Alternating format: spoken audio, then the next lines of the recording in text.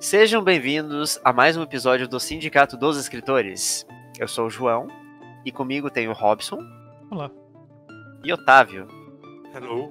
E o episódio de hoje é um episódio experimental, em que o desafio é: escreva uma história em que o personagem faz uma aula experimental pela primeira vez.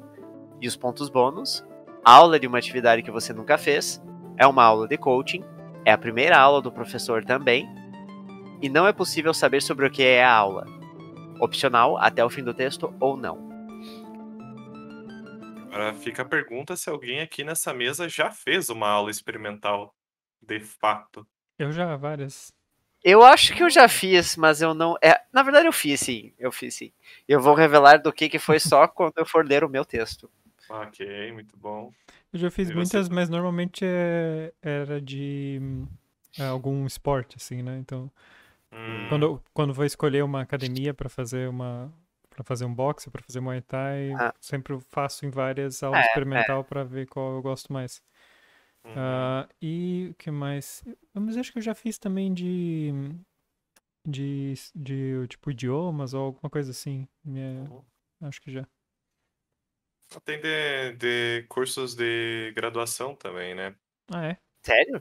Sim, eu lembro que na universidade que não há de ser mencionada do Oeste Santa Catarina, eu tinha uma colega que antes dela se inscrever, se matricular efetivamente no curso de publicidade e propaganda, ela fez umas 2 aulas experimentais, mais ou menos, da disciplina de cinema. Olha. Mas eu, particularmente, nunca fiz uma Não, aula experimental, que eu tenha memória. É verdade, agora... Não era... Eu ia dizer que tinha isso na UFSC, mas era... Tinha aluno ouvinte, que era diferente. Que quiser, você podia usar como aula experimental, porque era basicamente você ir lá e assistir algumas aulas, mas... Aluno ouvinte, você faz toda a aula, só que você não ganha crédito de curso, né? Exato. Isso. Mas Isso. você ainda precisa de permissão, né? Tem que ser vaga. Então Eu é meio que- fiz... Eu acho que em universidades o máximo que eu fiz foi fazer disciplina isolada. É um outro nome, mas é uma aula experimental, né? De certa forma. Muito bem. Já que nunca é tarde para se fazer uma aula experimental, vamos pro texto do Tots. Vamos para o texto do Tots.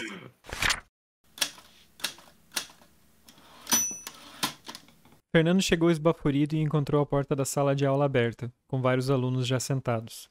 Aproximou-se de um homem calvo que estava numa das últimas fileiras. Perguntou: Essa aqui é a aula do professor Smith? É sim, o homem respondeu, olhando Fernando de cima a baixo. Aluno novo? Aula experimental. Explicou. O homem abriu um sorriso. Legal, você vai gostar. O cara é fera. Ah, é? Eu, na verdade, não sei nada do assunto. Vim aqui porque a minha irmã insistiu. É bom, é bom. Nunca é tarde para aprender. É o que eu sempre digo. No exato momento em que a conversa morria, um homem entrou na sala a passos apressados e pousou a sua pasta na mesa que ficava em frente do quadro negro. Era jovem e usava um terno azul e camisa branca, sem gravata. Não se parecia com o que o Fernando imaginava, especialmente por ter um sobrenome americano. Ele esperava alguém mais gringo. Boa noite, senhores, cumprimentou o professor no sotaque claramente carioca. Na última aula, ficamos muito presos na teoria. Então hoje decidi começar logo por um exercício prático, certo? Fernando observou o burburinho entre os alunos, alguns aparentemente excitados, outros decepcionados. Vou precisar de 2 voluntários aqui na frente, por favor. Um jovem sentado na primeira fileira levantou a mão imediatamente. O professor sorriu. Você sempre participa, Marcelinho. Vamos dar uma chance para outra pessoa, certo? Lembre-se que aqui é o momento de praticar. Vocês podem errar à vontade. Aqui todo mundo está do mesmo lado. Um homem de cabelos grisalhos se levantou, puxou para cima as calças e para baixo a camisa que já não lhe servia muito bem.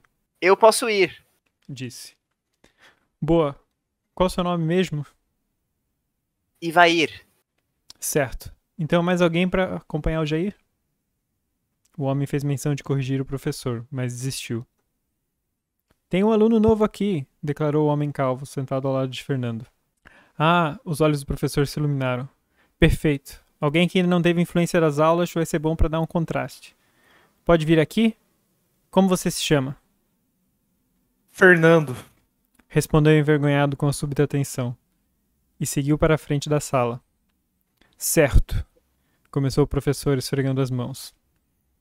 Então vamos tentar simular aqui um cenário do mundo real, certo? Algo que a gente depois possa usar. A situação vai ser um churrasco de domingo daqueles que reúne toda a parentada. Várias pessoas reagiram com risos ou suspiros. Vamos imaginar então que o Jair tá... Ivair. Oi? O homem arranhou a garganta. É Ivair, meu nome. Certo. Vamos então imaginar que o Ivair tá ali na casa dele, recebendo a parentada e assando uma picanha, certo? Domingueira, tomando uma cervejinha, e daí aparece aquele personagem que toda família tem. Depois vocês me dizem se não. Mas aparece lá aquele sobrinho da esposa que acabou de começar a faculdade, certo? E usa assim uma camisa xadrez. É de humanas, óbvio.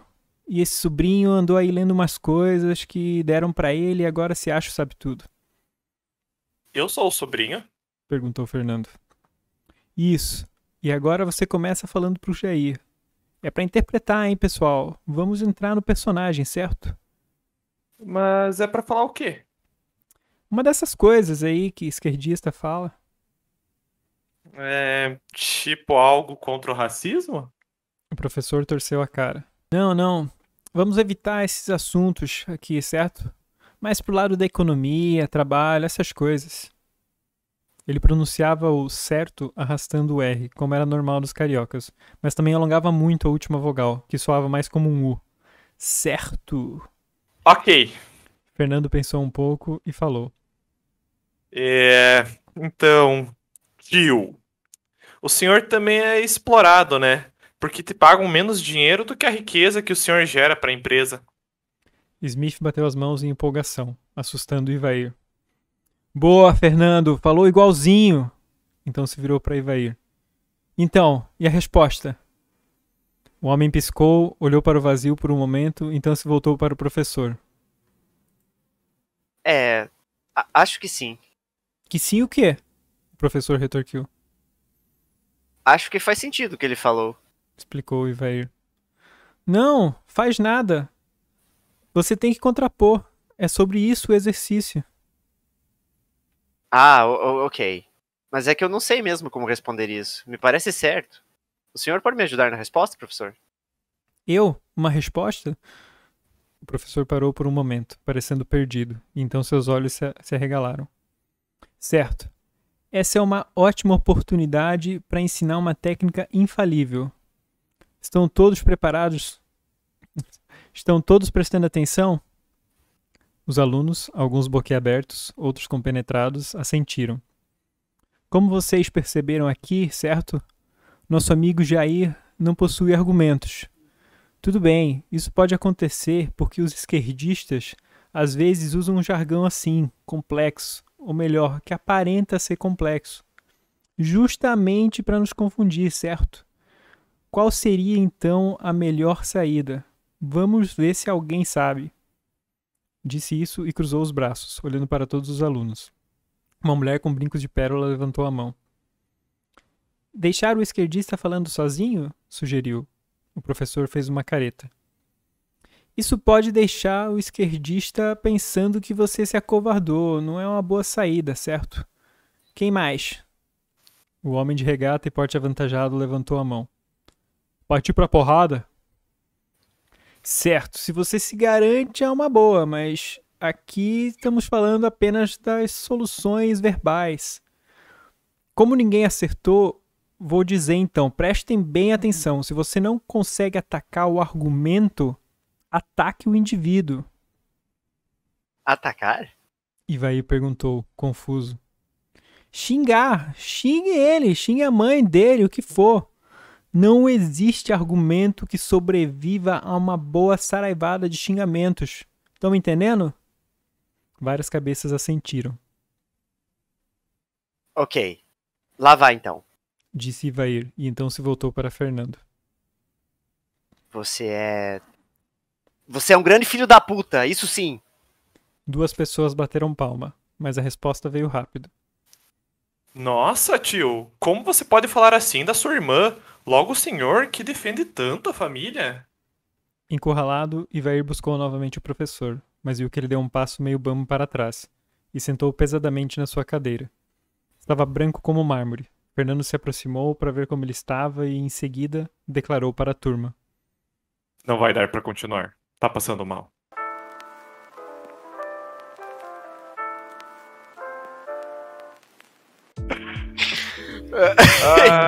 Uma salva de palmas pro Tots Carioca, o melhor carioca do meio oeste catarinense. Vou deixar desculpas aos nossos ouvintes cariocas por esse assassinato do sotaque. Desculpas, vai deixar desculpas. Eu queria até falar, eu ia até fazer uma declaração, como é que se diz? Não é uma declaração, é um adendo.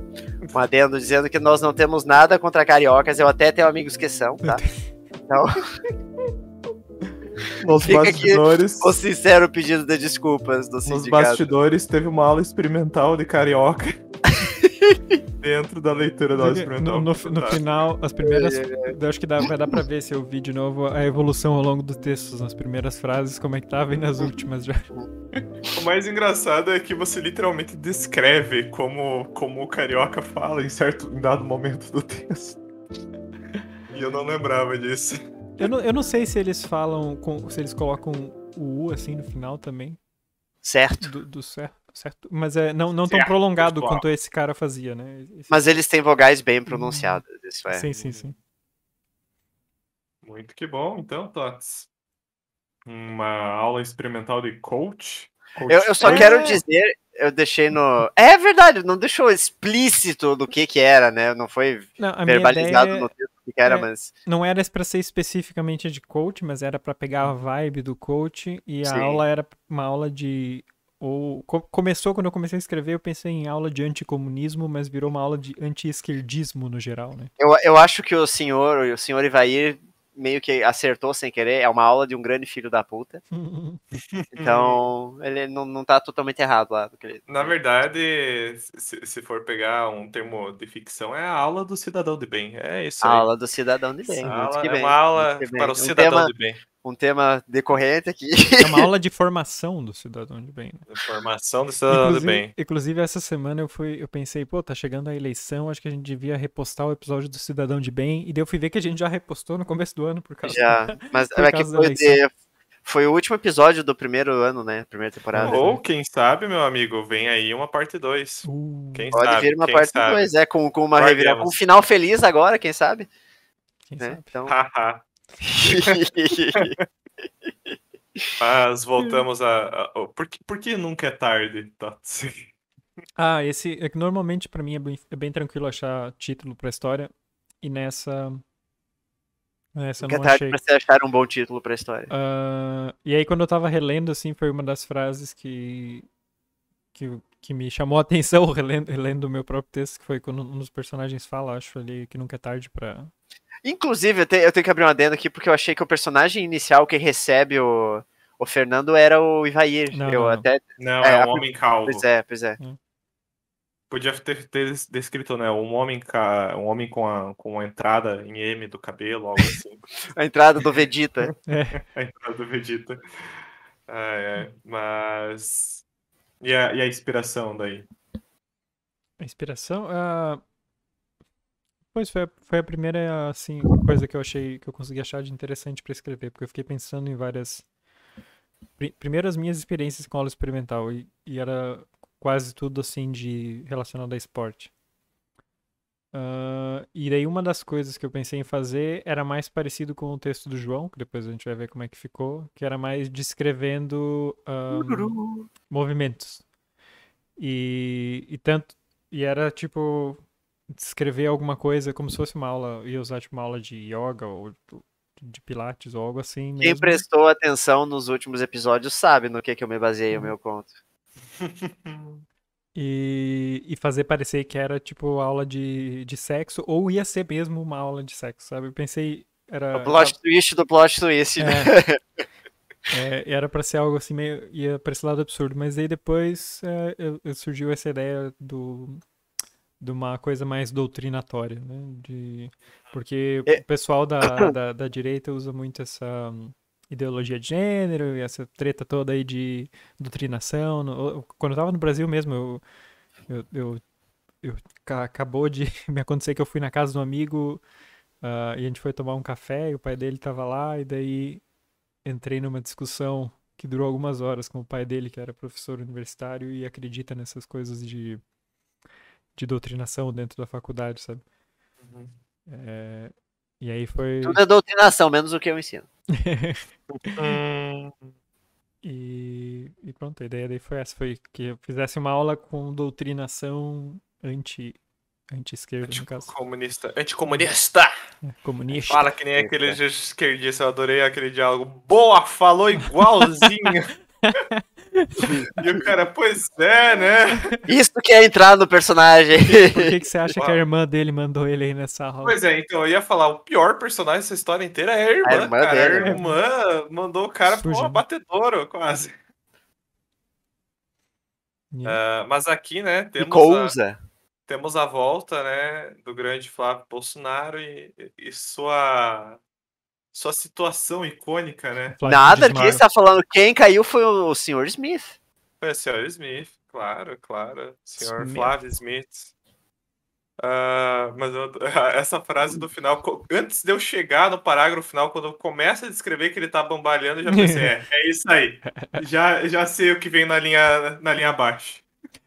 Eu sinceramente não, eu queria um final melhor, assim, não gostei muito do final, mas eu não consegui pensar em nada muito interessante, daí pensei, bom, o professor não tá sabendo mais o que fazer, então logo me vem à cabeça o Flavinho Desmaio e foi isso. Mas é que... Cara, eu até deixei num comentário ali, desculpa, Otávio, só pra engatar no assunto final ali, que eu achei que em algum dos momentos, se você não tá sabendo responder, tem uma saída infalível.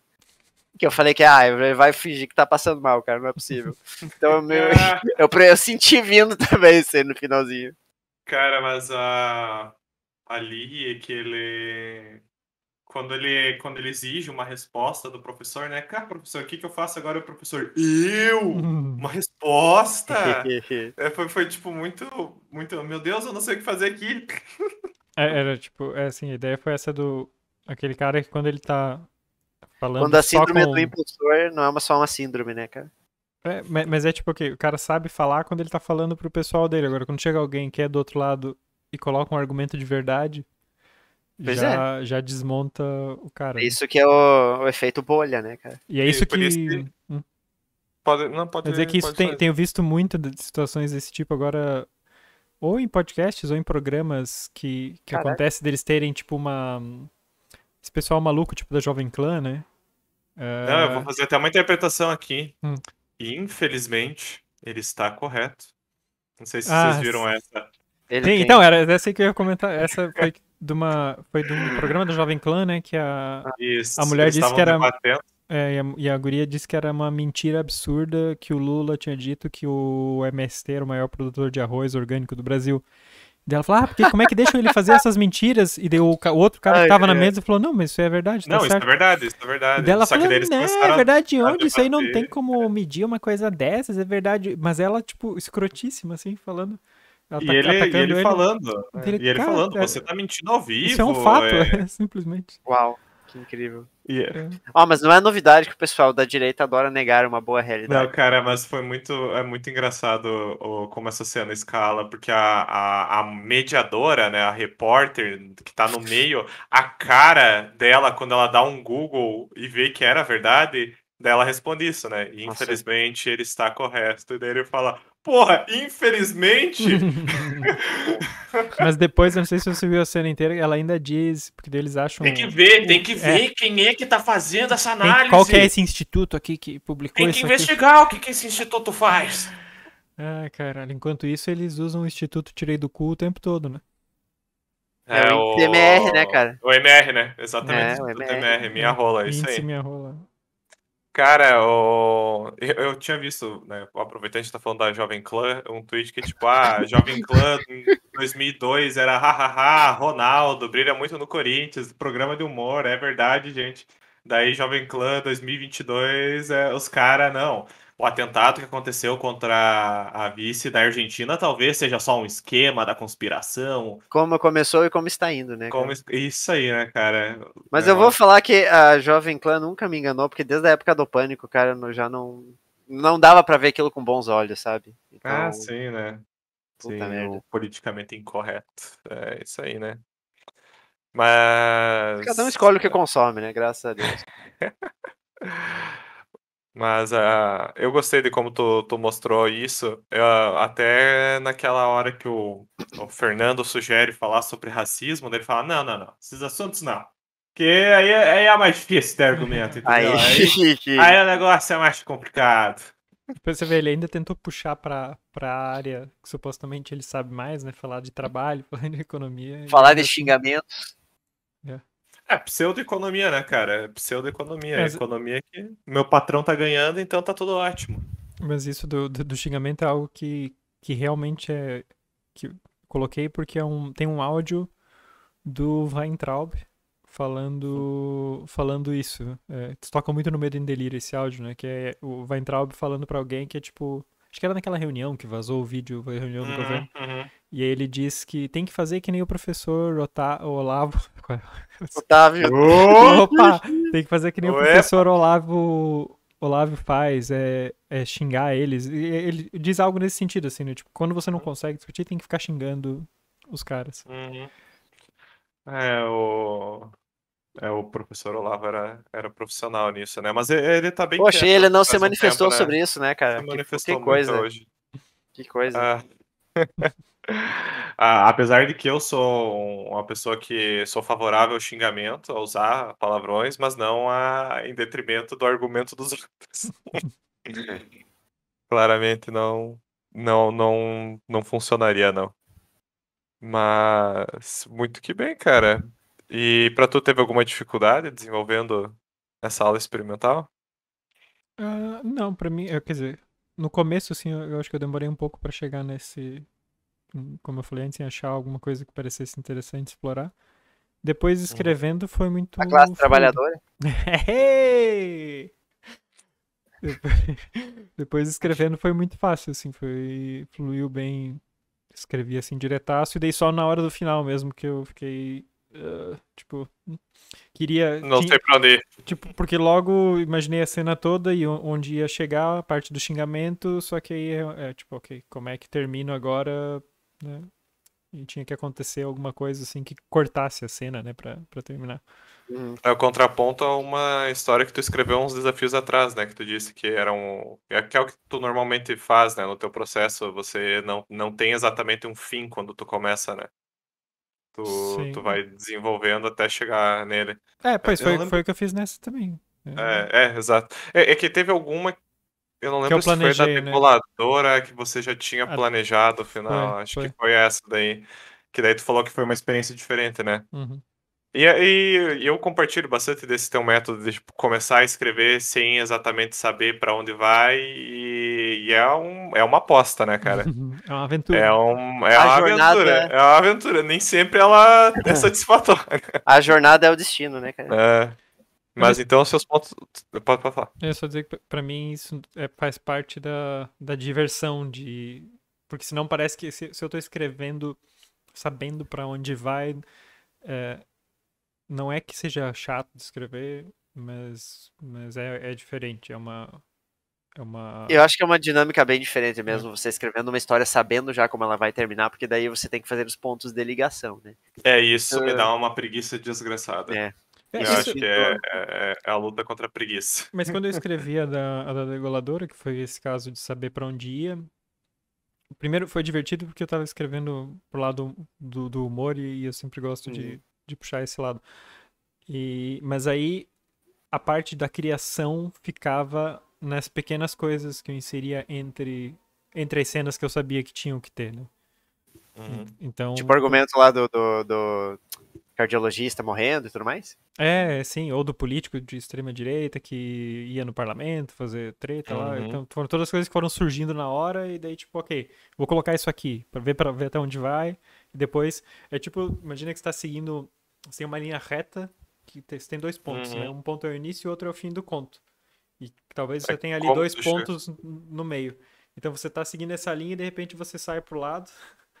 Aí você vê Não, mais uma linha! coisa, depois você volta pra linha do meio. Sempre fica fazendo esse vai e volta. Né? O único porém é você cuidar para que essa curva, né, fora fora do teu planejado, ela não pareça perdida, né? Ali É. no meio. Então, seus pontos bônus foram que a aula tanto é uma atividade que você nunca fez, como é uma aula Será? de coaching, né? Será? Será que eu E nunca aí? fui numa aula anti-esquerdismo? Olha, E aí, Tots? O que não- você tem pra nos dizer? tem às vezes casa de algumas pessoas que eu vou, que é quase isso, né, cara? Ah, mas daí não é uma aula efetivamente, Não é uma né? É aula. uma aula É surpresa, uma cara. Não é uma aula tortura. experimental, é uma aula surpresa. É uma tortura camuflada. Não, mas Ah, nunca fui realmente. E eu acho que o do coaching, eu não sei se se encaixa, talvez parcialmente. Porque eu tentei só usar a vibe do coaching. Mas... é porque se você pega o coaching no seu exemplo mais genérico e mais superficial, ele é uma aula superficial, né? É uma aula de incentivação, de estímulo, não é uma aula que o professor vai ter muitas respostas. E sim que ele vai ficar incentivando esse lado. Me parece assim as aulas de coaching ou os vídeos, né, de coisas de Uhum. coaching que eu já assisti, parece que é uma. Eles fazem comentários ou sugestões de, como é que se diz? De autoestima, sei lá, super genéricos, cara. Tipo, sei lá, continue indo em frente e tal, não desista e tal. Tipo, tudo bem, mas tipo. Isso é genérico, tá entendendo? Sim. Isso me lembra muito Mas é por isso que eu. aquele vídeo dos carinha gritando lá, e eu falei, cara, puta merda. Aquilo é. Nossa, ainda bem que isso não faz parte dos meus círculos. Quero ouvir cara, a voz porque, da meu sua Deus do céu. masculinidade. Cara, Assim, Eu uau. adoro a versão desse áudio, que é uma vozinha de criança dublando. É muito bom, cara. Então, eu acho que vi no Twitter ontem, não foi você que repostou? Alguém repostou Ah, aquilo que eu acho que não. tropecei de novo naquele vídeo. Mas é muito bom. tem um Ai, filme cara, brasileiro, cara, que ele tem uma cena dessas de coaching, assim, no final, que é fantástico. Agora eu não lembro o nome do filme. É Mas recente? se eu lembrar. Não, acho que não é muito recente, não. Mas se eu lembrar, depois eu coloco no episódio. É muito bom. Mas é. Só que coaching, né? O boom do coaching foi isso, né, cara? As pessoas procuram uma motivação, por mais genérica que ela seja, né? Sim, Você dizer sim. você consegue, você alcança É. pelo teu esforço e tal. Pô, a gente vive numa Tipo, sociedade negativa pra um sim, caralho, não, né? nesse ponto é verdade. Eu acho que todo mundo em algum momento precisa ouvir esse tipo de coisa, sabe? Ou pelo menos É. internalizar esse tipo de mensagem. Mas eu só não acho que esse é a forma adequada, sabe? Eu acho que o maior problema, na verdade, é o grande esquema de roubo que Ou veio talvez. de coaching, sabe? Tipo, nossa, treinamento que você paga, sei lá, 5 mil por 3 dias imersivos que você vai ficar ouvindo alguém falando, você consegue, é isso aí. Mas eu acho que hoje em dia. Acho que teve uma época que tava muito na modinha o coaching. Isso. Aham. E agora eu acho que. Caiu um pouco por terra. É mais O negócio visto caiu um agora pouco. como uma picaretagem, assim. Uhum. Pelo menos a maioria das pessoas parece que tem essa visão. Assim. É que o coaching tem que tá se renovando, né, cara? Porque senão o negócio realmente cai Tem em que estar sempre desuso, se né? reinventando. Uhum. Tem que estar sempre se reinventando, exatamente. João, alguma pergunta pro Tots? Tots, alguma pergunta, algum Ah, comentário? pergunta não, mas eu tenho um comentário que eu fiquei bem feliz que ele não seguiu a linha do texto que ele comentou que seria parecido com o meu, porque aquela foi a primeira ideia que eu tive e eu gostei de trabalhar nela e eu simplesmente não sei o que eu faria se eu não tivesse feito aquele texto ali. É engraçado, acho que eu e o João, acho que a gente pensa parecido muitas vezes, porque já não é a primeira vez que acontece isso, de eu pegar a primeira ideia e eu decido não fazer e depois descubro que o João fez ela. Eu sou um ladrão de ideias, cara. Eu entro no seu sonho e eu roubo as suas ideias. Credo. Eu sou o Homem-Areia e o Mexilhãozinho. E o mexilhão? Mexilhãozinho, não Bob é. Esponja. É uma Porra, não sereia. É uma sereia, o Homem-Sereia e o Mexilhãozinho do Bob Mexilhãozinho, Esponja. isso. Eu queria só fazer uma observação antes de continuar aqui, que pro pessoal que tá vendo o episódio no YouTube, ou no Spotify, porque tem vídeo também, tem um gato aqui, dormindo, tô apontando o dedo aqui. Parece que ele tá morto olhando pra essa... Porque desde o começo do episódio não se mexe e é só uma... esse volume ali colorido. Mas o gato tá ali dormindo furiosamente, já fazem algumas horas, dormindo. E eu tive que empurrar a cadeira pro lado pra conseguir gravar aqui. E é isso aí. Tá 3 horas ali, não se mexe, mas a barriga se mexe, portanto ela tá viva. Está vivo. Às vezes, quando meus gatos estão dormindo e não dá pra ver se eles estão se mexendo, a gente vai lá e dá uma cutucada. Eu já Só por garantia. Só por garantia. Você cutuca e ouve. É? Fala, desculpa, só queria saber se estava vivo. Sim, mas é gostoso também cutucar eles, porque daí eles dão uma espreguiçada, sabe? É isso aí. Muito que bom, então. Pesquisa de campo. Tudo pronto, professor? E algum dia algo esteve pronto, afinal? Desculpe. Nesse ramo, meu caro, algo afinal fica pronto? Não é tudo uma constante construção? Eu quis dizer se está tudo pronto para a aula. Ah, claro. Nesse caso, sim. Eu só estava aqui... Divagando, sim. Em outra ocasião, isso renderia uma ótima discussão, mas infelizmente não nos resta muito tempo. Outra questão que nunca tivemos, ironicamente. Sim, mas tem algo a mais hoje, professor. É? Na verdade, não é bem algo, sabe? Tá mais para alguém. Um aluno novo? Nessa altura do ano letivo? Ainda que fosse, assim, efetivamente um novo aluno, mas é que Desembucha, homem! é um rapaz pedindo por uma aula experimental. O quê? Uma aula experimental é uma aula que você ainda não faz parte da turma, só quer. Eu sei o que uma aula experimental é. Só não consigo acreditar que agora temos mais dessa palhaçada pra dar conta, porra. Não vem que essa matéria não é brincadeira? Como que alguém experimenta pra ver como é? Como se fosse algo banal. É o filho do diretor. Mais essa. Eles ainda vão tentar fazer essa matéria opcional algum dia. Escreva as minhas palavras. Essa merda vai colapsar por completo. E aí, quando se perguntarem o porquê, a culpa vai ser apontada pra um lugar só. Para a instituição, né? Pro fodido do professor, isso sim. Disse isso, pegou seu casaco, pôs um chapéu de coco e saiu em direção à sala de aula. A sensação era de um lapso entre sonho e realidade, daquelas coisas meio surreais mesmo. O sentimento de que o mundo ao redor está existindo, mas seu corpo não está exatamente nele. As formas voltavam a fazer sentido aos poucos. A sensação de estranheza passava conforme sentia-se estar com os pés no chão. Isso é o que chamamos de efeito do pulo. Explicou o professor em tom severo. Não se assustem se eu lhes explicar coisas que vocês já sabem. Temos um aluno experimentando pela primeira vez os efeitos de nossa aula. Então toda explicação será pouca. Inclusive, não toque nisso. Disse fulminando o jovem rapaz com o olhar, que estava prestes a encostar em um telefone. O que tem de mais? É apenas um telefone. O rapaz respondeu em protesto. Turma, consegue me dizer o que tem de mais? Nossa presença é uma perturbação. Deve-se impactar o mínimo possível para evitar danos permanentes. Responderam os demais alunos no recinto. Danos permanentes. O professor tomou a palavra. Quando se fala, torna mais palpável a ideia de catástrofe, não é mesmo? É precisamente por isso que não mexemos em nada além do necessário. Como nosso objeto de estudo é algo maleável, não devemos abusar da sorte. Entendido, professor. O garoto respondeu. O professor suspirou em desaprovação. Sentia-se com as mãos atadas pela situação, portanto buscou despachar os estudantes para suas devidas tarefas para que pudesse priorizar sua própria tarefa, mesmo que a contragosto, ficar de olho no filho do diretor. Não se esqueçam que essa é apenas uma pesquisa de campo. Nada de interferir com objetos desnecessários. Observem, anotem, se precisarem interferir com algo, na dúvida, me consultem. Disse para a classe. Foi na direção do filho do diretor e mandou segui-lo, ordem que o garoto obedeceu com certo aborrecimento verbal. Enquanto os outros pesquisam, eu quero te mostrar algo. O professor então puxou um gigantesco molho de chaves, selecionou uma delas como que ao acaso, e abriu uma porta que dava para um jardim cuja beleza ultrapassava qualquer descrição. O que é isso? O garoto estava boquiaberto frente a tamanhas belezas. Não parece ser a saída daquele casarão em que estávamos. Isso é a zona em que vamos sempre que precisamos de uma saída rápida. Como assim?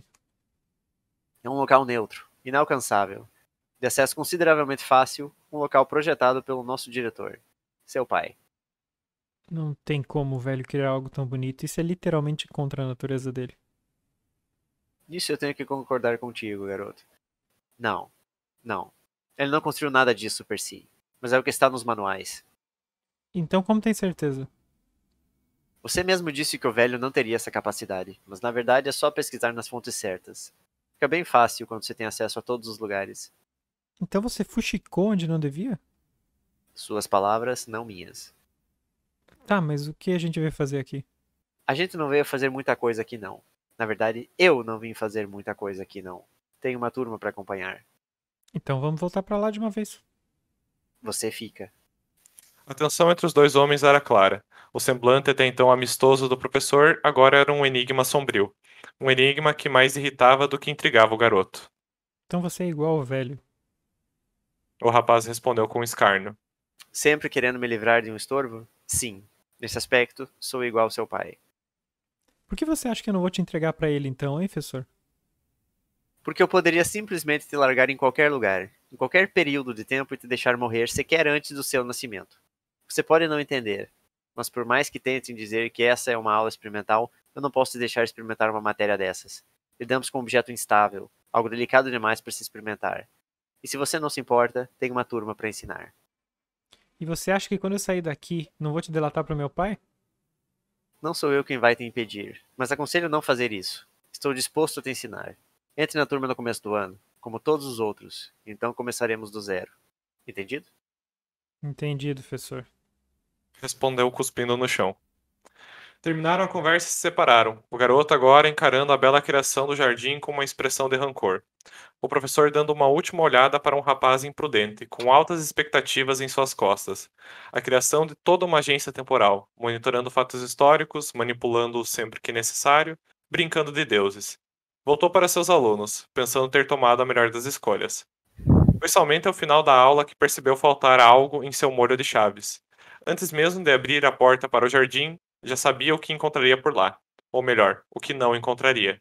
Estremeceu ao perceber qual a chave que lhe faltava, correndo para a porta que temia ter sido aberta. Seus temores foram comprovados quase que imediatamente. Escancarada, a porta levava para um pequeno quarto de casal luxuoso da década de 30. O belo lençol de cama, outrora branco, estava encharcado pelo vívido vermelho sangue, escorrendo da garganta entrecortada de um jovem homem que tinha o olhar vazio direcionado para o teto. O professor tirou seu chapéu de coco e baixou a cabeça em pesar. Nisso, encontrou a chave roubada, caída, em frente aos seus pés. Não muito distante, a faca que servira como arma do crime. Suspirou em um misto de cansaço, seguido de um longo suspiro de desamparo, por fim, resultando em um suspiro de alívio. Sabia que ao sair daquele quarto tudo mudaria, então tomou uns minutos para si. Quando mais confiante, deixou a trágica cena para trás, ciente de que o trabalho que o aguardava agora estava sob uma nova direção.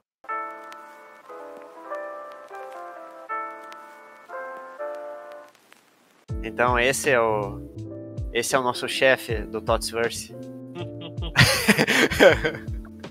Não, brincadeiras à parte. É. Mas poderia ser. Mas poderia ser, mas poderia ser. Mas daí ele teria que ter um nome. Ele teria que ter um nome.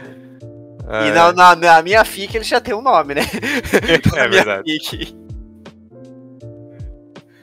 Mas Muito que bem, muito que bem. quis brincar com viagem no tempo dessa vez. Sim, eu achei uma...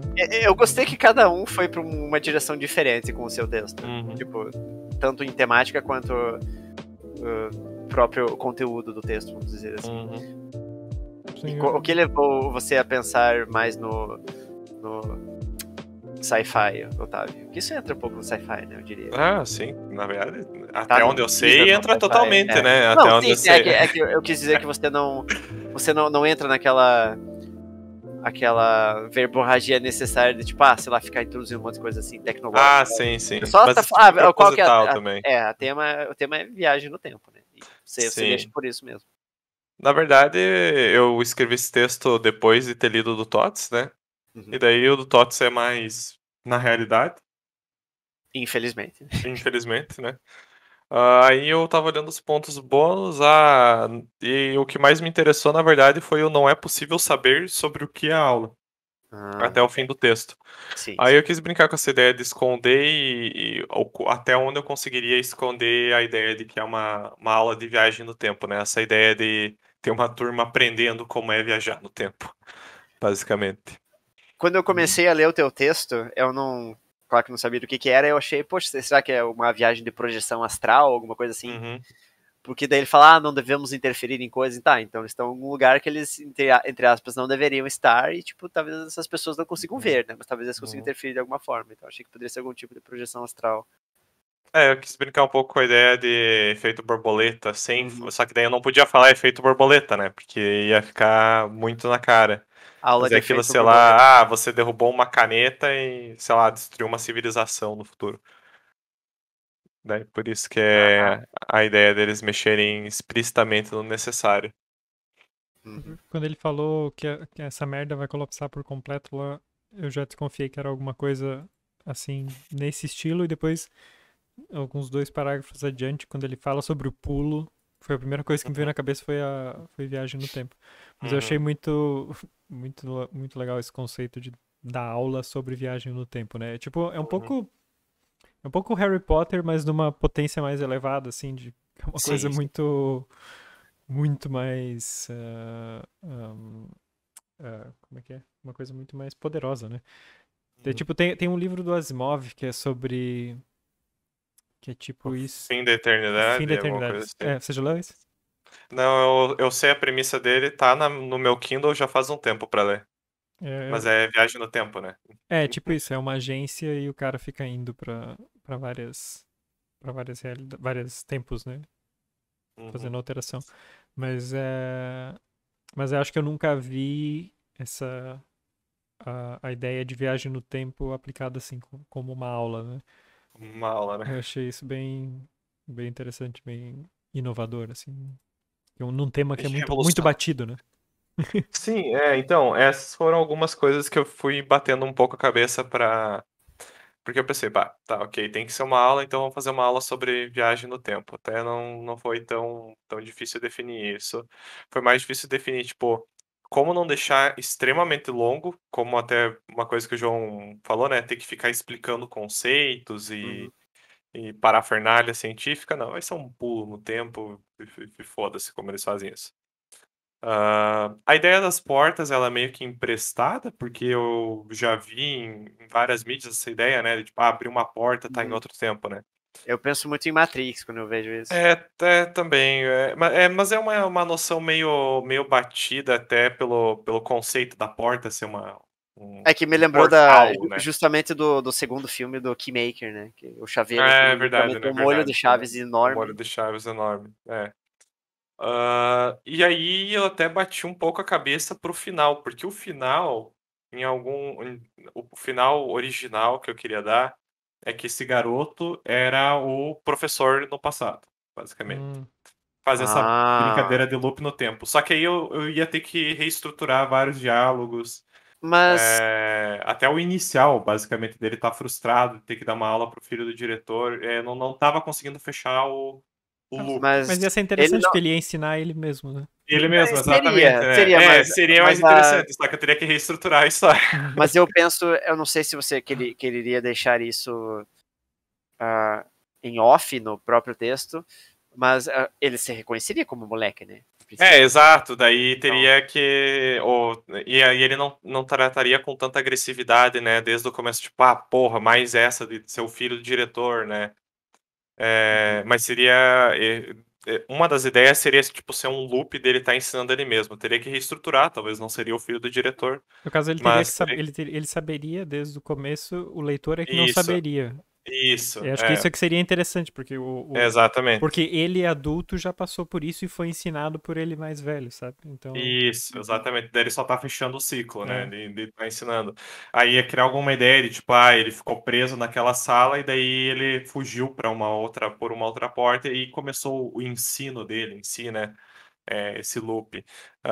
Só que é assim, né, cara? Loop temporal, para você fazer um furo, é dois dois toques. toques, Então daí daí eu tava, putz, vai ter que reformular aqui, já tava com a história pronta.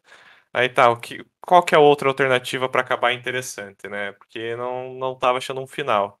Mesma história do TOTS, tá? Fui escrevendo e aí não tinha um, um rumo, né? Um local para Uhum. chegar. Então aí eu pensei, mas daí se ele criar o paradoxo do avô, né? Acho que é o nome até O João A assistiu Grandfather Paradox. Grandfather Paradox. Você ia criar o paradoxo do avô, né? Mas o caso ele é o paradoxo do pai mesmo, né? Ele mata o próprio pai. Uhum. Aí, quem sabe dê pra fazer algo interessante e conseguir até. Eu fiquei ligeiramente satisfeito mais com a frase final, né? Dele Eu sair gostei do muito quarto já dessa frase sabendo. final, sinceramente. Já Eu sabendo que no momento que ele saísse. Eu quis criar essa ideia que, tipo, enquanto ele tá ali naquele espaço de tempo, ok, a realidade dele continua sendo aquela, Aham. mas no momento que ele sair, vai estar tudo diferente. É um pouco tipo. Sabe o Planeta dos Macacos do Tim Burton? Uhum. Que ele volta no tempo e na verdade ele vai pro futuro que o cara virou um ditador do caralho. É tipo Quando isso. você passar por essa porta, tudo será diferente. É isso aí. Eu também, eu achei essa cena final, também, a minha parte favorita do texto, e achei ela muito bem escrita e muito cinematográfica, assim, a parte dele parar ali com a introspecção, porque ele sabe que quando sair vai mudar. Só que eu achei que pra mim não ficou bem óbvio o que que era, né? Eu acho que até foi a intenção deixar assim um pouco, Sim. porque pra mim o que tinha acontecido era que o guri tinha matado o cara, não o pai. Eu também achei possível que seria o professor. E achei bom que você não revelou isso com todas as letras, você só no final simplesmente terminou com um one-liner que é tipo, uma consequência do que o menino fez, que expôs de fato que não foi o professor que morreu. Foi o professor, né? Porque- Exatamente. Pois, pra mim, eu achei que era o professor porque ele, até por esse momento de introspecção ali, que eu achei que era tipo, ok, ele vendo o próprio cadáver e tipo, quando sair dali não vai mais ser, vai outra pessoa fazendo o trabalho dele. Mas agora que você falou, eu não tinha pensado nesse final. Seria um final interessante também, né? Porque é o que ele Ah. fala, é basicamente o que ele ameaça de fazer com o guri, é o guri fazendo com ele, né? Uhum. É verdade, também teve isso. Uhum. Mas eu acho que esse final seria não, né? É mais interessante do que se fosse esse outro final aí. Ser o professor, no caso. Sim. Ele foi lá e se vingou do próprio pai, né? Porque foi aquela ideia, né? Tentei passar por diálogo, aquela ideia do pai que tenta exigir que o filho seja, né? Comprou expectativas, né? De ser um viajante no tempo, algo do tipo. Mas o pai é meio escroto, meio ausente, né? Porque o guri já fala, então você é que nem o velho, né? Eu acho Quer se legal que o livrar do próprio, o estorvo. próprio professor reconhece que o pai dele deve ser tipo um podrão, assim. Aham. É aquilo lá, né? Eu trabalho pro cara, eu só trabalho aqui. Sim, sim. E eu quis brincar um pouco também com algo daí, de fato, da realidade, que é isso das matérias que são fundamentais virarem opcionais, né? Uhum. Que é o que ele fala, né? Eu tentei dar a entender que essa parte de viagem no tempo é só uma disciplina nessa agência, né? É só uma matéria. Na Daí ele fundação. fala, na fundação, então um dia, daí ele fala, algum dia isso daqui vai virar opcional, anote minhas palavras, né? Que aconteceu com filosofia, sociologia e afins, Uhum. né? Estudos sociais. Estudos temporais. Estudos Estudos temporais. temporais. Estudos temporais. Aí é o nome de uma Estudos matéria no temporais. Harry Potter. Exatamente. Isso tudo Mas no foi Harry isso, me diverti bastante. Eu acho que talvez tenha ficado um pouco mais longo do que eu gostaria, esse conto. Mas eu tentei evitar ao máximo descrição de cenário para tentar deixar ele mais direto ao ponto possível. Mesmo assim, eu acho que ele se estendeu um pouco, particularmente. Mas é isso. Mais alguma pergunta ou comentário, meus caros? Tenho pergunta. Foi a tua primeira ideia essa sobre Uhum. sobre o desafio? Viagem no tempo foi a minha primeira ideia. Não, minto. Ah! Na verdade, eu tive uma outra ideia, que era uma aula sobre assassinos. E que você só Olha só. descobriria. E daí eu ia fazer meio que uma coisa que a gente vai discutir daqui uns minutos depois da leitura do texto do João, Tan, tan, que é tan. o duplo sentido. Que é. Eu tava bem inspirado porque eu tive jogando Assassin's Creed recentemente, tive terminando um deles. E eu tava com Qual muito deles? o Revelations. Revelações. Ah, Exatamente. e aí eu tava com um pouco com essa ideia de assassino fresco na cabeça, né? Eu tava pensando muito nisso, de tipo, putz, cara, agora um comentário à parte. Essa série de jogos aqui, os caras têm uma ideia tão legal, com tanta possibilidade de fazer comentário político interessante, e eles sempre fazem a coisa mais rasa possível. É impressionante. Mas e o filme? É. Você assistiu o filme, Otávio? Não assisti. Eu assisti. Mas então tava muito com essa coisa na cabeça, né? Que é frustrante porque o jogo é legal, a ideia dele é legal, mas o quanto eles conseguem fazer com que o negócio seja raso e genérico me frustra, entendeu? Tanto potencial, né? Tanto potencial desperdiçado, mas é muito por conta da empresa, né? Sim, Tem sim. várias declarações que os jogos deles não são políticos. Não queremos jogos woke, não, povo. Beleza, daí quando eu pensei em escrever essa história sobre assassinos, eu tava muito fazendo referência com Dexter. Eu não sei se algum de Eu vocês já conheço, mas eu não assistiu. assisti. Já assistiu, Tots? Já. Então, sabe a abertura da série, né? A abertura Sim. da série é uma brincadeira de duplo sentido total. Ele preparando o café da manhã dele, mas ao mesmo tempo as cenas te remetem a assassinato, a sangue. É uma baita de uma abertura, assim, pro tema da série. Então eu fiquei pensando nisso, só que daí, tipo, quando eu sentei pra escrever, de fato, eu fiquei, não tô muito inspirado pra esse tema, não. Não tô tão inspirado quanto eu imaginava. Aí fui pra segunda opção, Viagem no Tempo.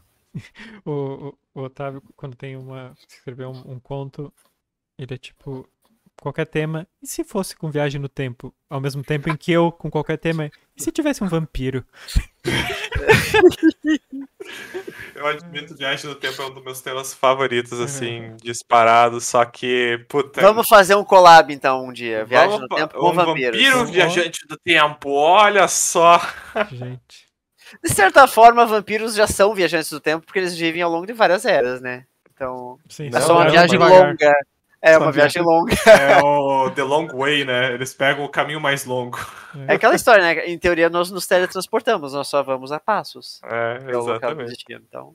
Mas sim, eu adoro Viagem no Tempo, e eu parabenizo, assim, até as histórias de Viagem no Tempo mais mal escritas, cara. Tem que ter muita Tem que tentar, força de né? vontade, porque, putz, velho, dá muita dor de cabeça. Dá muita dor de cabeça você ficar pensando, tipo, putz, se eu mudar isso, vai dar consequência nisso, e aí eu tenho que mudar essa parte, porra. Tem que ter tudo muito bem desenhado.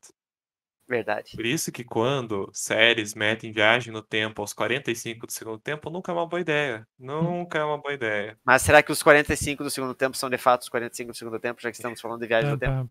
Pense nisso. Eu acho que é uma boa hora pra gente ir pra próxima aula. Próxima aula. Vamos pra uma nova experiência. Tocando sinal. Alguém. Acho que a vírgula sonora tem que ser um sinal de escola. Vamos pro recreio, então, pessoal. Nossa, vamos aproveitar na o recreio. Na minha escola do ensino médio, era praticamente aqueles alarmes de bombeiro, de corpo de bombeiro, sabe? Parece que tá caindo o mundo.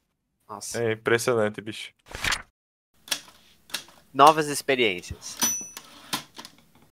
Senhoras e senhores, a partir desse exato momento eu tenho o prazer e a satisfação de informar a todos os presentes que vai começar a putaria!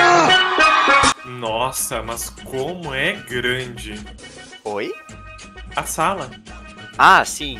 É bem grande. Você deve ser o aluno novo. Isso. Pois entre. Seja bem-vindo.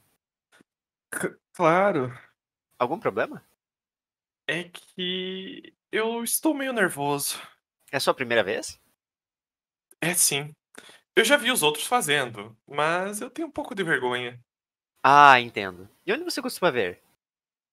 Geralmente em vídeo na internet. Às vezes tem gente fazendo no parque, mas eu evito olhar, pra não acharem que eu tô encarando, sabe? E nunca tentou fazer sozinho? Acompanhando um vídeo? Nunca.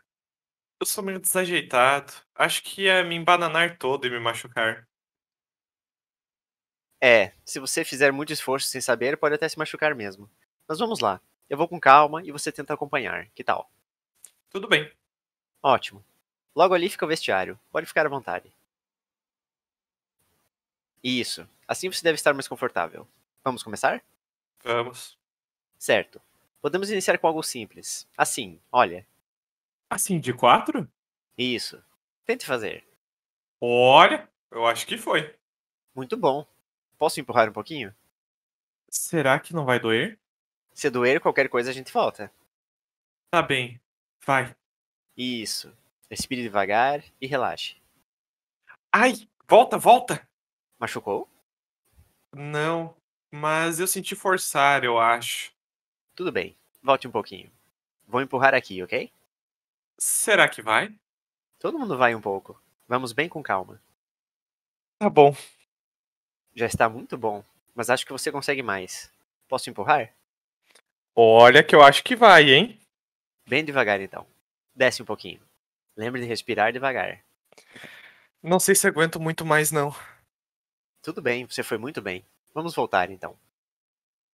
Nossa, não imaginei que isso cansasse tanto. Engana mesmo.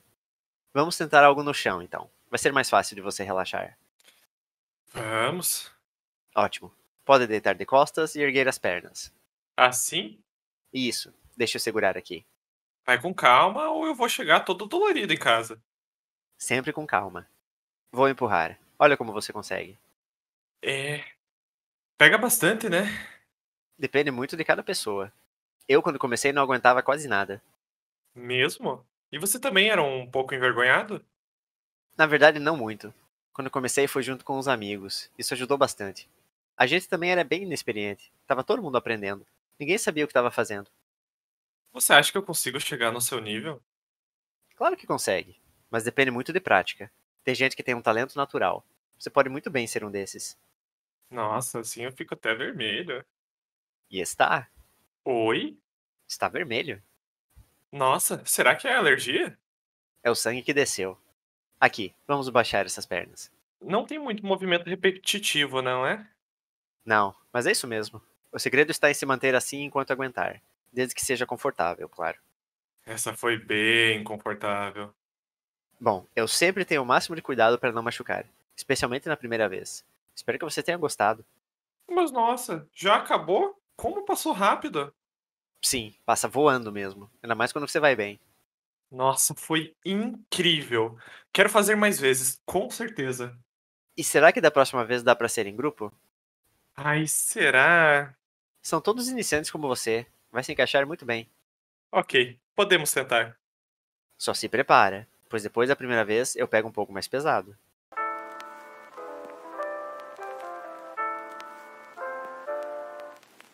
Ui!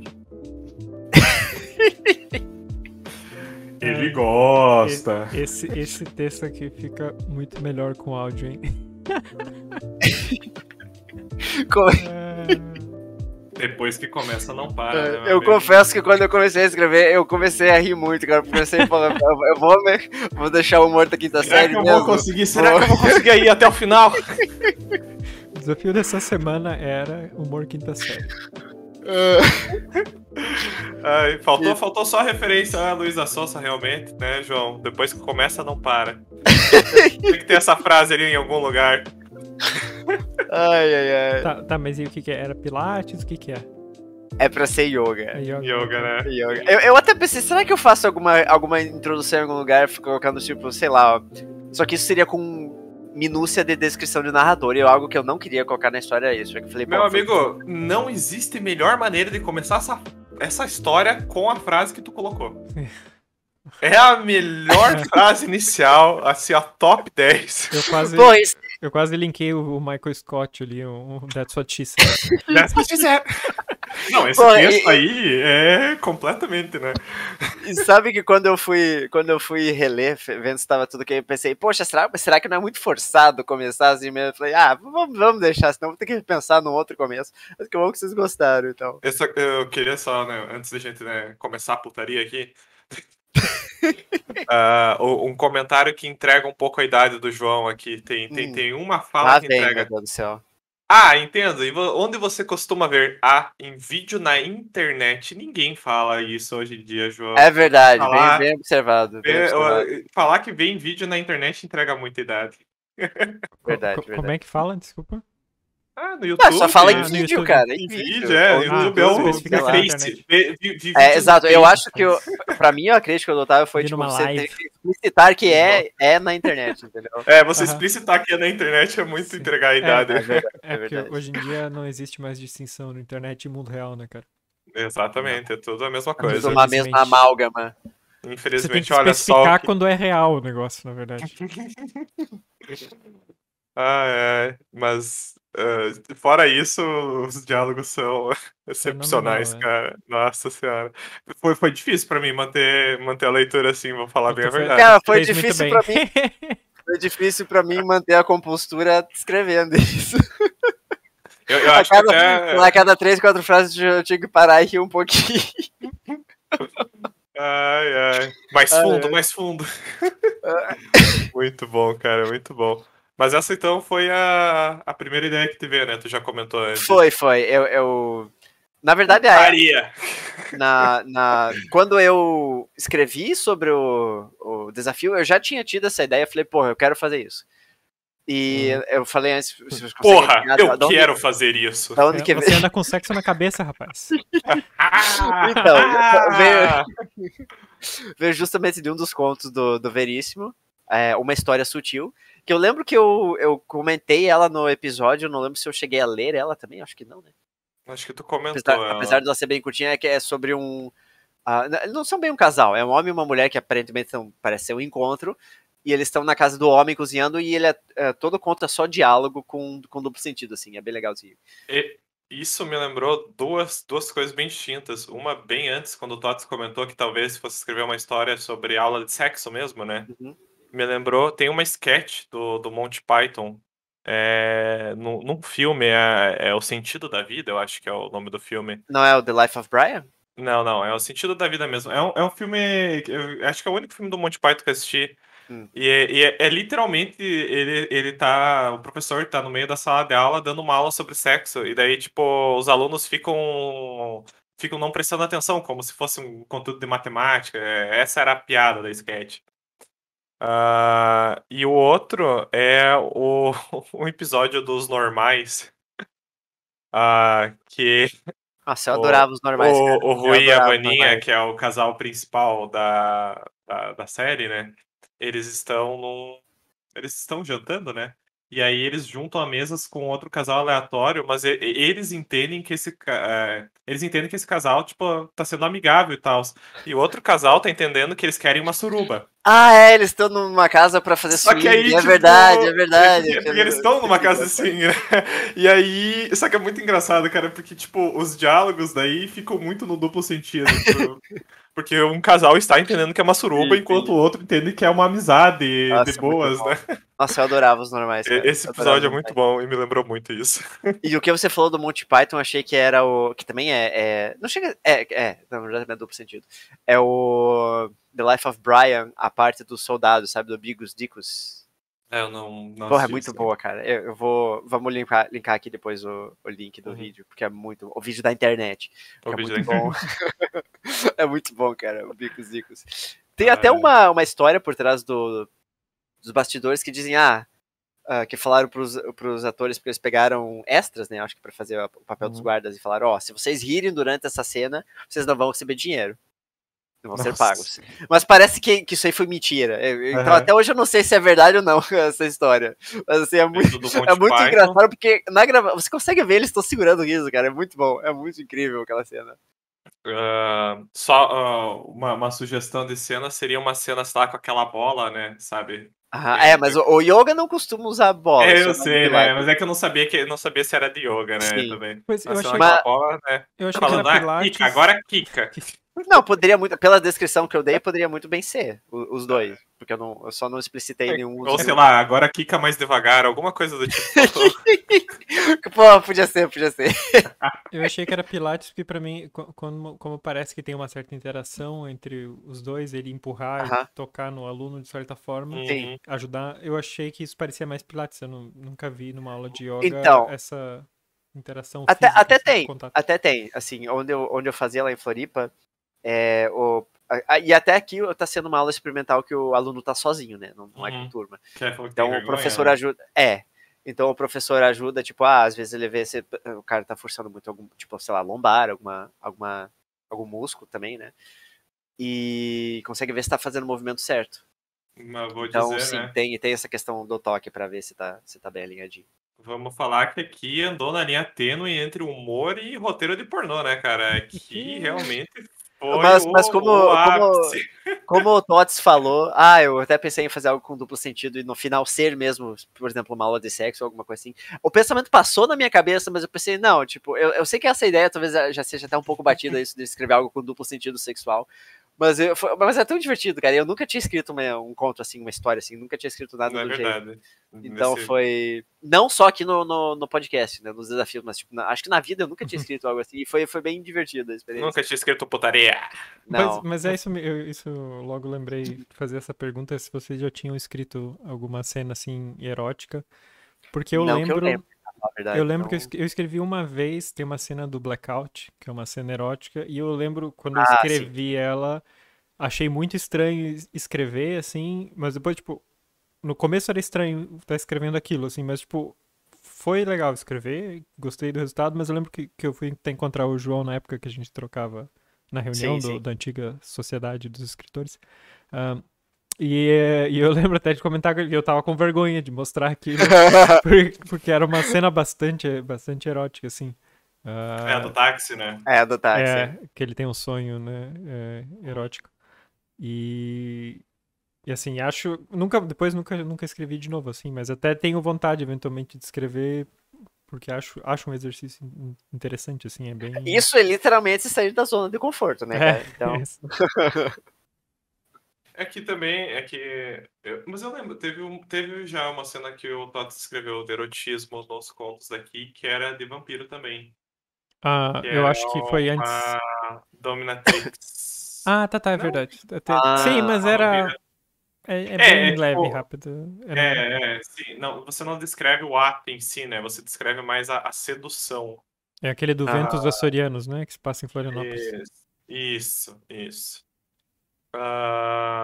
Mas eu acho que eu nunca escrevi nenhuma cena explicitamente erótica também. Você escreveu, só que não sei como explícita, não lembro como explícita ela é. Uma cena que um dos cavaleiros chega num reino e ele é recompensado com um par de sex workers. É verdade.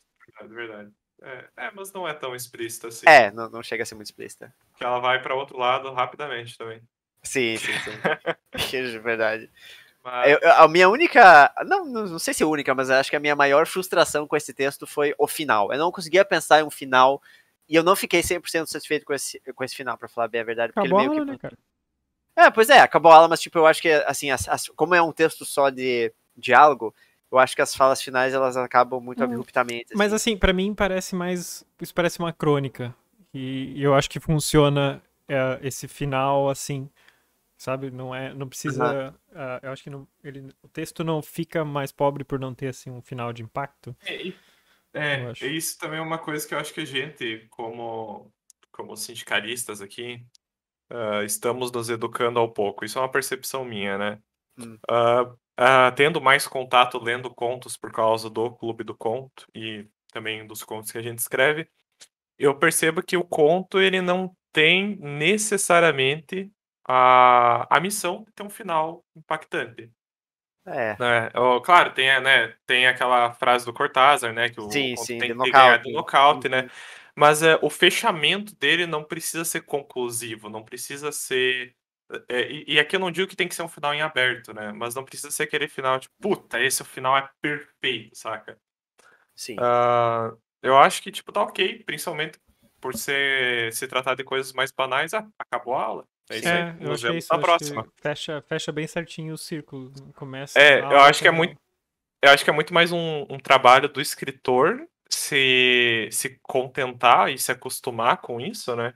Porque se você for exigir muito que teu conto acabe fenomenal ou com frases de impacto, tu se frustra muito, né, cara? É verdade. É uma linha tênue. Mas eu entendo porque eu compartilho também desse sentimento. Tem contos que eu fico insatisfeito puramente por causa da frase final.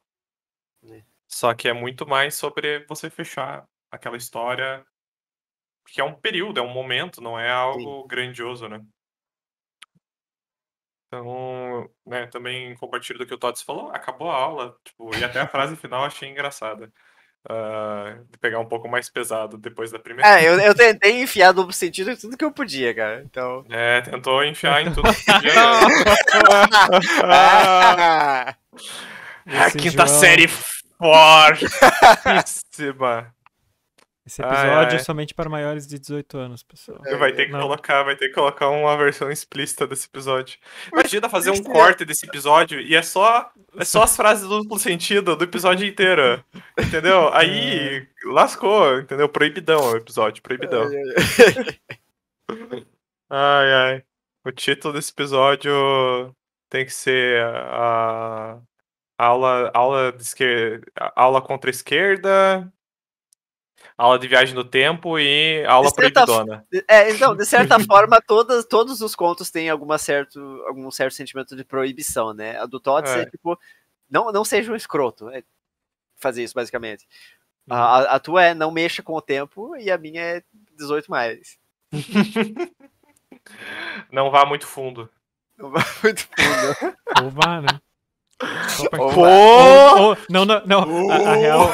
A real lição do Será texto que do vai João mais um é pouquinho? não vá tão fundo na primeira aula, né? Pra não acharem que você é fácil. Deixa eu... Libera aos poucos. Jesus. Mistério, tem que conservar o mistério. Tem que. É, Manter o interesse. Falando em conservar o mistério, né? Vamos... Vamos o quê? Agora eu fiquei perdido. Mistério. Eu ia falar do mistério. Eu ia falar do mistério do próximo desafio. A não ser que alguém ainda tenha alguma coisa a falar sobre. Quem que eu vai? acho que não tenho mais nada pra Nada adicionar. a declarar. Nada a declarar. Acho que a gente já foi bem a fundo nessa discussão. Chegamos no clímax já da discussão, então. Acho que já podemos partir para a próxima. E o próximo desafio, eu acho até bom que a gente tenha terminado pelo conto do João. Porque o próximo desafio é o seguinte: escreva um conto baseado num versículo da Bíblia. Elaia. Exemplo: e conhecereis a verdade, e a verdade vos libertará. Também conhecido. Versículo de quem? João 8,32, né, cara? Eu sou muito sábio, né, cara? Corta pro João episódios atrás falando: eu odeio o uso dessa frase. Inclusive, é um cortes do sindicato, né? Tem um vídeo, vou até linkar aqui, que é se chama João 8,32. Exato, Padre João. E pontos bônus temos: alguém interpreta errado a passagem. O quê? Alguém interpretando errado algo da Bíblia? Isso aqui é até interessante falar aqui que interpretar errado até, né, aqui vai da escolha do freguês aqui quando for fazer, porque interpretar, né, cada um interpreta de um jeito diferente. Então, o que é certo e o que é errado, obviamente, é do ponto de vista de alguém, né? Interpretar o ponto bônus de forma errada. Okay. O segundo ponto bônus é um dos personagens é cego, e o terceiro ponto bônus, uma ovelha aparece em uma das cenas do conto. Então são três. Eu acho que esse é o ponto bônus mais aleatório os três são bem até agora, viu? Não, o primeiro ainda você entende, né? Porque a Bíblia é um livro de muita interpretação, né? E até hoje existem inúmeros. Mas daí o segundo é tipo, pegou a roda ali, girou, caiu. Um dos personagens é cego. Aí a roda agora é um crocodilo. O terceiro, então, claro que tem aquele negócio da ovelha, do pastor e tal, mas o Senhor é meu pastor e nada me faltará. Olha aí. O Jesus com certeza curou algum cego em algum lugar da Bíblia, né, cara? Sim, então, tá tudo certo. Ele curou um cego. Sim. Supostamente. Talvez também esteja aberta a interpretação. Viu só? Os três tem tudo a ver com a Bíblia, cara. Tem tudo a ver. É muito fácil, não sei o que vocês estão aí reclamando. Mas quem tem aí alguma ideia, pode enviar também o seu conto bíblico para o sindicatosescritores@gmail.com. Pode também entrar lá no nosso blog. Pode também enviar algum conto de algum desafio que já passou, claro. Pode enviar qualquer conto. Tá liberado o envio de contos aí. Liberou geral. Somos bem liberais, como vimos. Sim. Bem liberais, tá bem aberto. Vocês também podem encontrar a gente no Instagram e no Twitter, @Sindicato dos Escritores. Também estamos no YouTube com vídeos, e hoje o bônus do vídeo tem no episódio inteiro um gato semi-morto ali no canto, então vocês podem ver. Agora ele se mexeu, então dá pra ver que tá vivo. Tá vivo. Onde é que mais? Tem o nosso Discord também, que eu sempre coloco o link aqui, se você quiser acompanhar os memes. E agora tem uma temporada de memes políticos, então que é sempre uma boa Tá temporada. boa, tá boa. Agora Agora tá boa. do jeito que a gente gosta. Agora tem muito conteúdo temporada. E o que mais? O blog também, sindicatosescritores.wordpress.com, quando tem link, coisa adicional que a gente discute, sempre recomendações, vai tudo pra lá. E se você escuta esse podcast, se você assiste esse podcast em qualquer plataforma que permita você dar uma avaliação, deixe lá várias estrelinhas, todas as estrelinhas possíveis, de preferência. Deixe a sua subscrição, subscreva-se, não sei como é que se fala em português brasileiro. Inscreva-se, não subscreva-se. Para dar lá uma moral e destravar a câmera do João, que tá demorando para destravar a câmera do João. Total. Aí é culpa do público, né, cara? Porque nós já deixamos como se diz? É a democracia, né, cara? Se depende da democracia, é isso aí, bicho. É o fim, democracia tem que acabar, democracia. É isso aí, gente. Teve um colega meu, tem um colega meu que ele é bem de esquerda, né?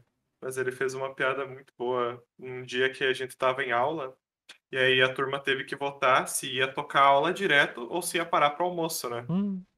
Aí, por conta de promessa de que a aula ia acabar mais cedo, o pessoal decidiu por tocar direto. E eu e ele tava meio puto, né? Porque a gente queria parar pro almoço. Aí ele falou, o Bolsonaro tava certo, a democracia é uma merda mesmo. O pessoal não sabe votar. Isso aí, cara. Tem que acabar. Isso aí. Tem que acabar a democracia, exatamente. Muito que bem. Democracia é coisa do demo, cara. Tá no nome já.